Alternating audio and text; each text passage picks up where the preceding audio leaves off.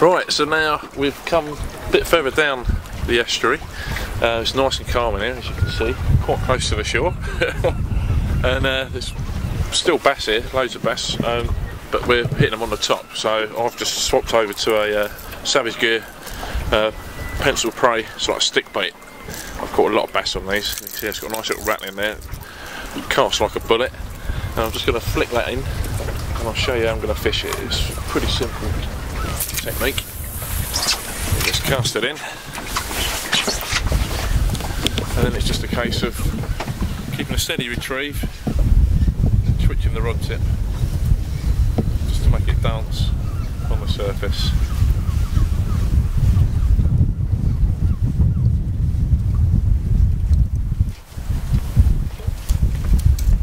That's pretty much all there is to it. No doubt we will get into a fish quite quickly, I can imagine.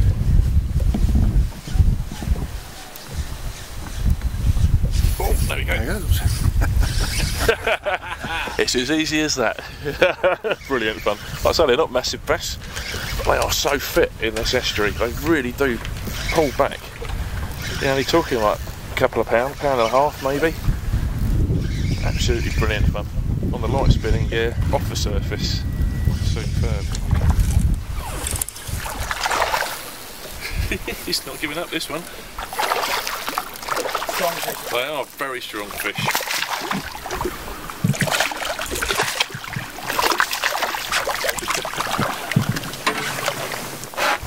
There you go. Not a bad fish. Right. Absolutely nailed it. That's what it's all about. Savage Gear pencil prey, done the business. Nice one. I'm going to catch another one.